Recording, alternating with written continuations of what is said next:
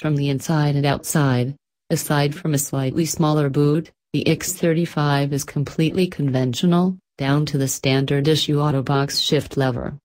Under the skin, however, it is completely new. The fuel, compressed hydrogen at a pressure of 700 bar, is housed in two gas cylinders in place of a conventional petrol tank, a smaller 40-liter unit in front of the rear axle and a 104-liter tank behind the rear axle.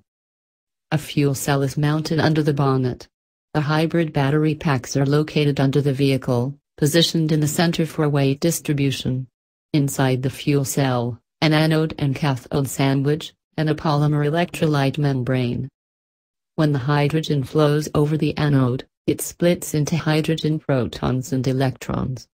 The polymer electrolyte membrane only allows the protons to pass through. The electrons travel to an external circuit which operates the motor.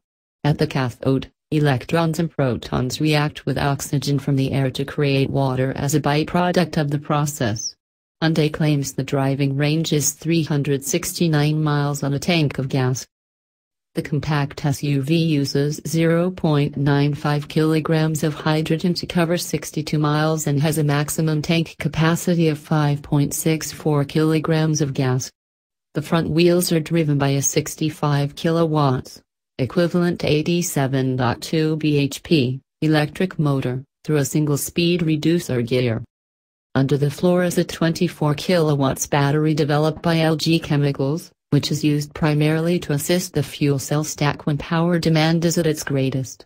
The battery pack is also used to harvest waste energy from the regenerative braking system,